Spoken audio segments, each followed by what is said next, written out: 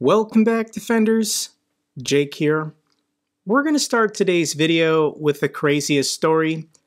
RT News' editor-in-chief, Margarita Simonyan, suggested that it might be a good idea to detonate a nuclear weapon over Siberia. She's looking pretty orange today, but let's watch this clip together. Если произвести в сотнях километрах на нашей же территории, где-нибудь над Сибирью, термоядерный взрыв, например, ядерный взрыв, то ничего не будет на Земле.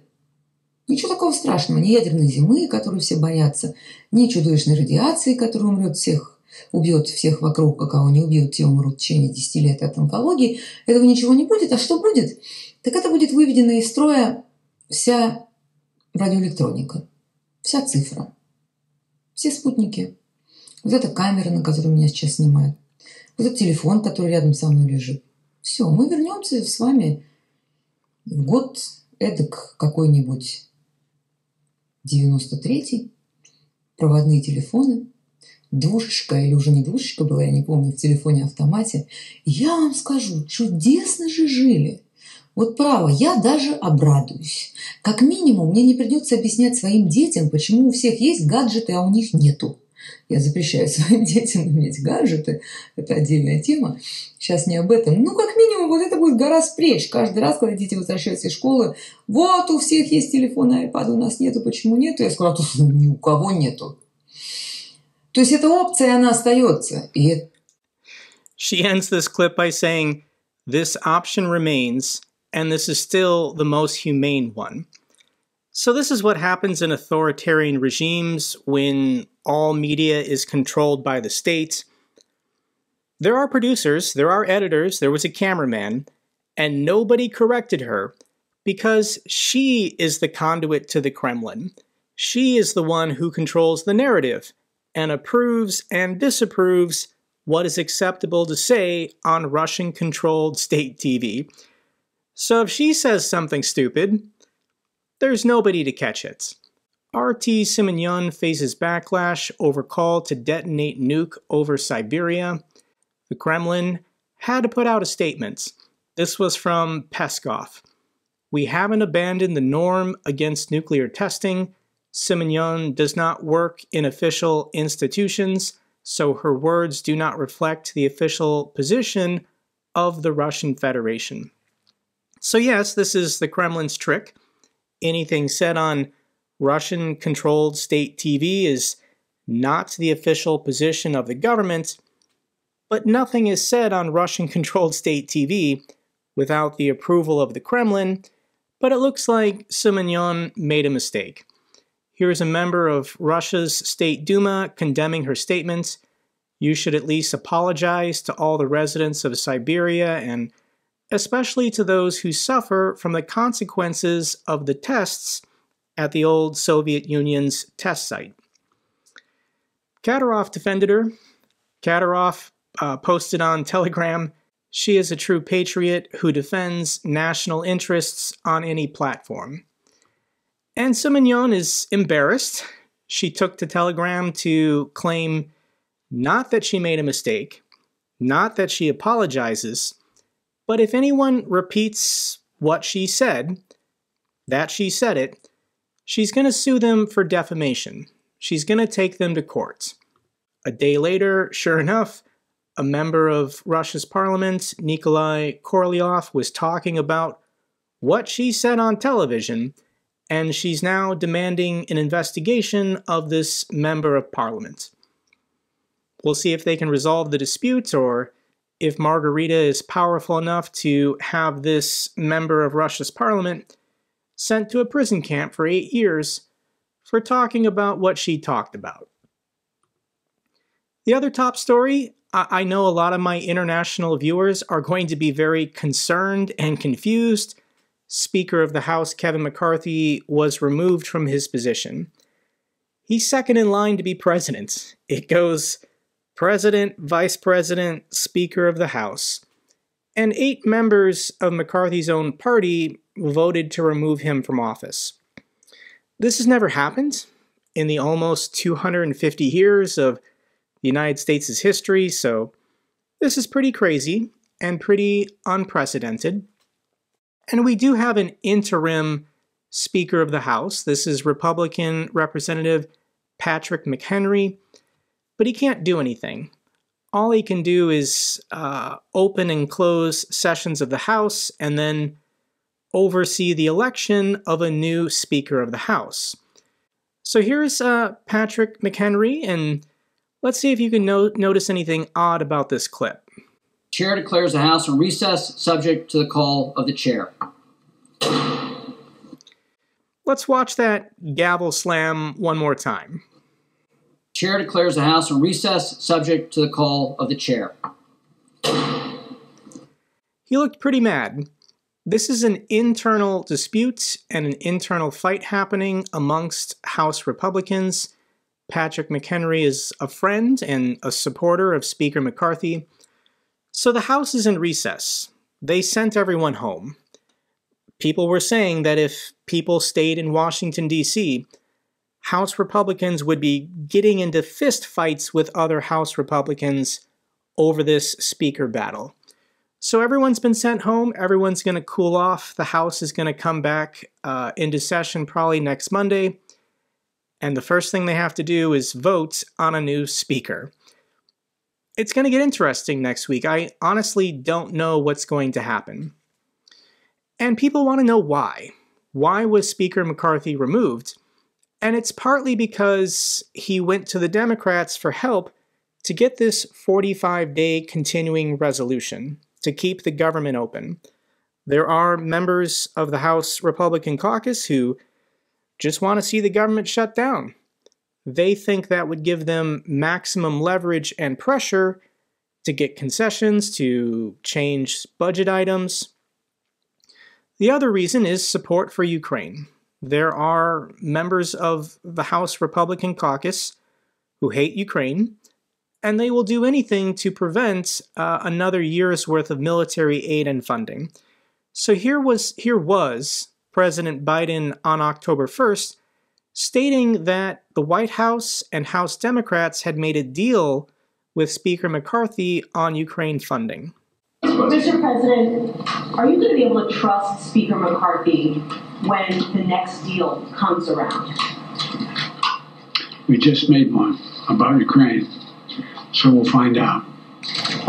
So the rumor is that in order to get the Democrats to help McCarthy pass this 45-day continuing resolution, McCarthy made a promise that maybe there would be an up or down vote on Ukraine funding, or maybe in November it would be part of appropriations bills.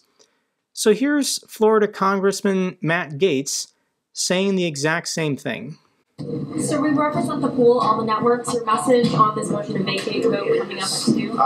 All I would add is that clearly somebody's been lied to, because we heard the president come out and say there was a deal with the speaker on Ukraine, and the speaker just stood up in front of all of us and said that there's no deal on Ukraine.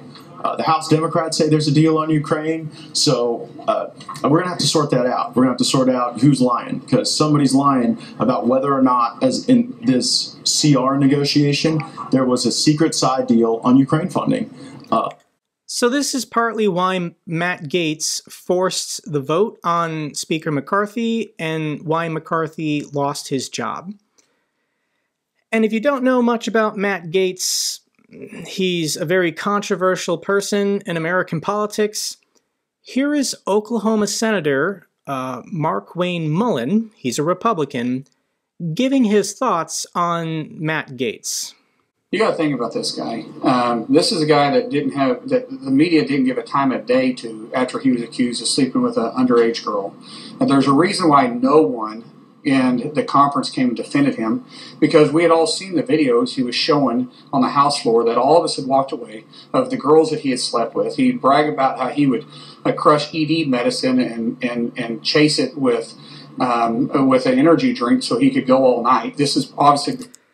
So that is Republican Oklahoma Senator Mullen claiming that Matt Gaetz showed members of their conference videos of women he had slept with, and bragged that he liked to crush erectile dysfunction medicine into energy drinks so he could go all night. So this is Russia's champion. This is Russia's best hope to block any additional military funding for Ukraine for the next year. Shutting down the government, I'm sure Russia would also prefer. The allegation Matt Gaetz denied: sex with a 17-year-old, ecstasy, sugar daddy websites, trips with young women to the Bahamas, and misusing campaign funds. So Matt Gaetz has never been officially charged with anything from the Department of Justice. Everybody involved in these websites and trips and interactions with underage women don't really want to cooperate with any kind of trial or I don't know. As an American, I'm speechless that this is the guy holding up Ukraine funding. This is the guy threatening to shut down the U.S. government. This is the guy that, in the first time in our nation's history, had a Speaker of the House removed from his position. So overall, by November, I'm actually still confident that military aid funding for Ukraine will be approved for the next year. And the reason is simple. The support for Ukraine is overwhelming and bipartisan. So on September 28th, when they were debating the budget, here was one of the amendments voted on the House: Ukraine Security Assistance and Oversight Supplemental. This bill doesn't exist anymore, but this is how the House voted. 210 House Democrats were in favor, 101 House Republicans, giving a supermajority of 311 members of the House supporting military aid to Ukraine for another year. Analysis: how U.S. aid to Ukraine is a bonanza for the U.S. economy. When the United States gives military equipment to Ukraine, some of this military equipment is 20, 30 years old. It was going to be decommissioned and disposed of anyways. We're then using the money we're allocating to just make ourselves new weapons and equipment. This is money going to U.S. defense contractors: Raytheon, Lockheed Martin, General Dynamics, Huntington Ingalls. These are American jobs. This is American tax revenue being generated here in the United States. So I hope that workers at these plants are paying attention. A lot of these factories and companies are based in districts with House Republicans representing them. This is a no-brainer. So I'm hoping the U.S. defense industry can call their representatives and say, hey, why are you not supporting jobs for Americans? Why are you not supporting stimulating the American economy? That's what's happening when we transfer old armored vehicles to Ukraine and then build new ones for ourselves. So according to Ukraine's ambassador to the United States, Ukraine is in dialogue with the potential new speaker candidates: Jim Jordan, Steve Scalise, there's a couple others. Ukraine's going to reach out to all of them to, once again, make the case why it's in the U.S.'s best national security interest to continue helping and supporting Ukraine. Here's the statement from President Biden. Today I convened a call with allies and partners to coordinate our ongoing support for the people of Ukraine. We discussed getting Ukraine the resources it needs and our work to address the global energy, economic, and food challenges caused by Russia's war of choice. So the rumor is that President Biden is preparing a primetime address to the nation. He's going to speak from either the Oval Office or the White House and probably give a 30-minute speech laying out the case why it's in the U.S.'s best interest to continue militarily supporting Ukraine for another year. This will be broadcast on all the major networks. Presidents in the past have done the exact same thing when talking about Kuwait or Kosovo or Panama. So we'll see what Biden has to say once he gives his speech. And even if the United States stops supporting Ukraine, that doesn't mean Ukraine won't still win this war. Your support just defines how long this war will go, what price and what cost Ukraine ultimately will have to pay. This is a sad story. This happened this morning. Russian strike hits village Wake. At least 51 civilians killed.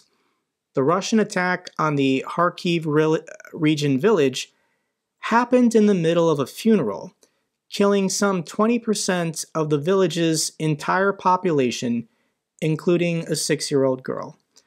So the village of Hroza, it's between Kharkiv and Izium. This is probably 30 kilometers from the front lines, and Russia knew that there was going to be a gathering in this supermarket and coffee shop. People were having a funeral, a wake, and Russia hit it with a missile, killing 20% of the people of this town. This is horrific. This is a genocide. This is what Russia does. I'll link this video down below if you want to see more footage of the massacre. A village of 300 people, and they just lost 50 because of the Russians. Ukraine hits Kremlin top-end S-400 anti-air system, first time in mainland Russia. So what Ukraine is doing is they're developing their own domestic drone fleet, and they're going after valid military targets in Russia. While Russia wastes their resources blowing up supermarkets and cafes, Ukraine's actually trying to militarily win this war, and for the first time in mainland Russia, they successfully struck and destroyed or mostly damaged a Russian S-400 air defense system. These things are expensive, so every time Ukraine can get one of these with a relatively inexpensive drone, that's a huge victory. Jet ski-borne Ukrainian special ops raid shown in new video. The newly released video claims to show teams of Ukrainian frogmen riding jet skis landing on the shores of Crimea. So here's the video put out by Ukraine's intelligence. I'll link it down below. There are some mixed reviews how this went. Just the fact that they can do an amphibious landing on the beaches of Crimea, this is a headache for the Russians. They have to think about their defenses and their readiness for these kinds of assaults. But Ukraine did take losses. A Ukrainian Special Forces member fell off a jet ski and was picked up, apprehended by the Russians. Russian information is claiming that this raid was a fiasco, but Ukraine did land on the beach. They did assault some Russian positions. They did raise the flag, and most of the defenders successfully evacuated. Here's an interesting clip from Defense Minister Sergei Shoigu from yesterday, stating that another round of mass mobilization isn't going to occur this year. This is something we were all speculating would happen after the regional elections in Russia 2 weeks ago, but it might not be happening now. Here's what Shoigu has to say. The General Staff has no plans for further mobilization. The armed forces have the necessary numbers of servicemen to conduct the special military operation. In many ways, this is helped by a solid patriotic position of our citizens who actively fill the ranks of the motherland defenders. Since the start of the year, more than 335,000 people joined contract service or volunteer units. Over 50,000 citizens signed contracts just in September. An essential contribution to the common cause is made by all subjects of the country. Large enterprises, state corporations, and Russian Cossacks. A number of regions continue forming named units. So Russia's central government has been putting a lot of pressure on private companies and regional governments to strongly recommend to their local citizens to sign contracts with the Russian military. A lot of these men are in a way being pressured or forced by their employers, so Russia's managing to do it. They're still mobilizing. They're still doing small amounts every single day, calling people back to service. They're still conscripting like crazy. They're putting on the pressure to get people to sign contracts. And Russia's MOD is saying this is enough for now. The thought now is Putin really wants to hold off until next March. He wants to get through his election before doing some serious martial law and mobilizations. Kremlin is readying Putin's 2024 campaign reveal at an economic expo. Putin may use his upcoming visit to the Russian expo, which will see regions and cities showcase their economic successes amid international sanctions, to announce his candidacy. Putin wants a 5th presidential term in office. So what the heck is Putin running on? Toxic landfill in southern Russia catches fire. Russia's literally a dumpster fire. Their trash pits are burning now. He's still going to win with over 90% of the votes because elections in Russia are rigged. There is no free media. There are no independent candidates challenging Putin. And here's a picture that you'll never see. A picture of a real leader. Here's President Zelensky meeting with ordinary Ukrainian soldiers.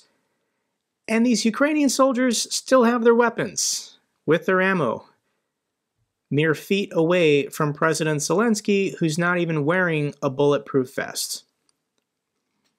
Putin would never do this. This is the difference between Ukraine and Russia, and why Ukraine's cause is justified, why the free and democratic world needs to continue supporting Ukraine. And Russia is quickly becoming North Korea 2.0. The Russians are saying that on March 1st, they're finally going to deal with VPNs. So if you want free information on your cell phone or computer in Russia, you have to have a VPN. Almost everyone has one.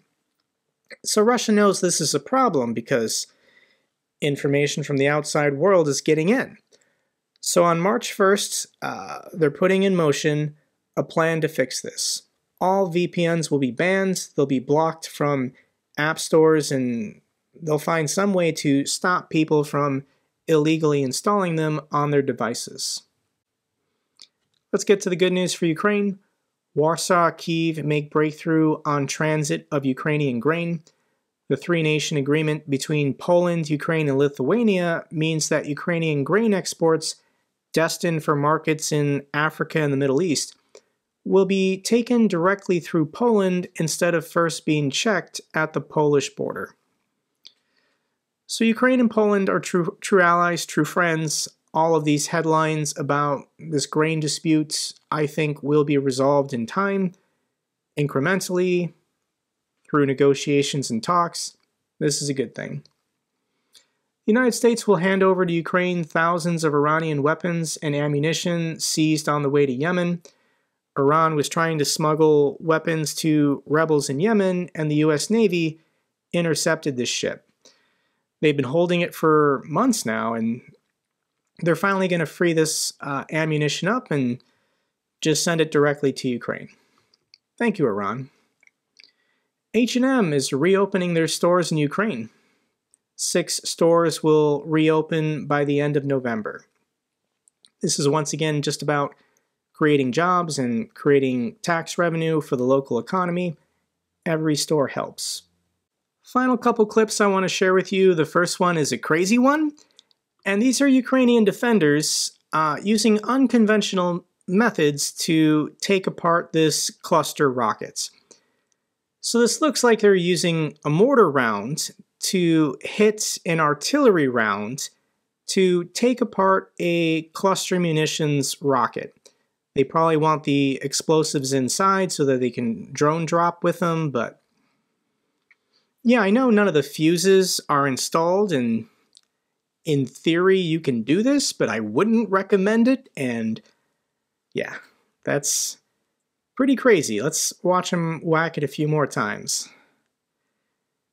Jesus. Final clip I have for you is a funny one. This was actually filmed in occupied Luhansk, and a local resident noticed a new memorial that went up, and it's kind of questionable. Такая вещь происходит в городе Луганске. Вот есть памятник Первой войне, точнее Второй мировой. Есть, да, видите? So we've got a new memorial to the Great Patriotic War. Russia doesn't recognize the beginning of World War II as 1939. They want to forget those 2 years that they were cooperating with the Nazis. They claim the war started in 1941. But there's another monument there now.